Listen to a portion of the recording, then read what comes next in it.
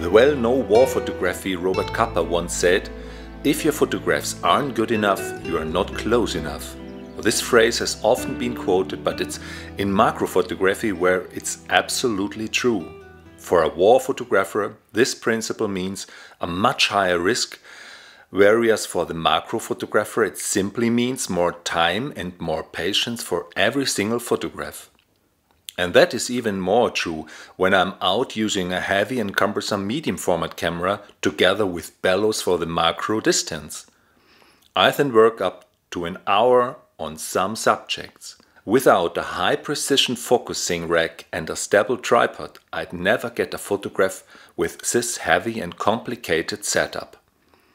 Every change in the composition requires millimeter exactness.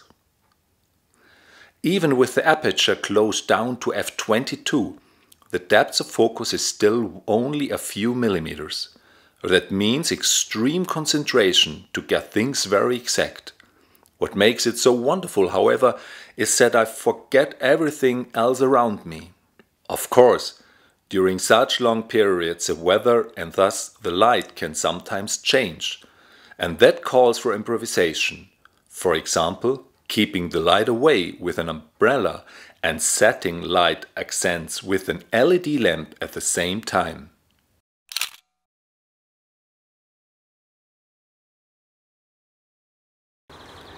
However, it's a classical 35mm full-frame camera that offers most opportunities. In combination with different lenses, various technical accessoires and a modular tripod system, there's just no end to the photographic possibilities. For me, it's especially important to shoot photos down on the ground. People find photos of flowers taken at ground level much more realistic than those taken vertically above. But how near I can get to my subject with the equipment I already have? Photos taken with a standard lens show too much background. By fitting an extension tube between the camera and the lens, I can get much closer to my subject. The flower will be shown bigger.